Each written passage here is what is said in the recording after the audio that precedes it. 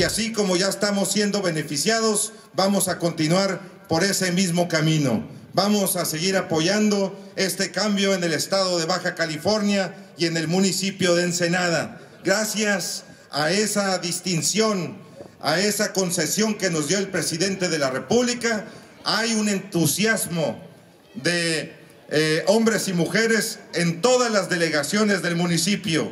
Eso nos da mucha alegría, que 8 de cada 10 personas están satisfechos.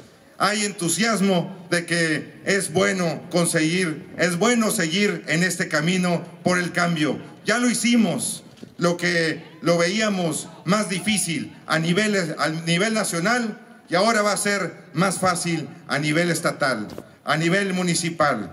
Hemos sido objeto, los ciudadanos, de malos gobiernos, de corrupción, y es como nos tienen a la ciudad de Ensenada, en el olvido, en el abandono. Ya estamos enfadados de que en vez de ir para adelante, cada que había una elección y volvían a ganar los mismos, era lo mismo. Ahora ya va a ser diferente. Yo quiero saludar a todos los sectores que están apoyándonos en este camino, en este inicio, a los pescadores, a los profesionistas, a las mujeres que están aquí presentes. Un aplauso a las mujeres, a los pescadores, a los comerciantes, a los maestros, a los sindicatos que están aquí presentes. Gracias a Dios, hoy somos libres de expresar nuestra preferencia, nuestro apoyo al cambio.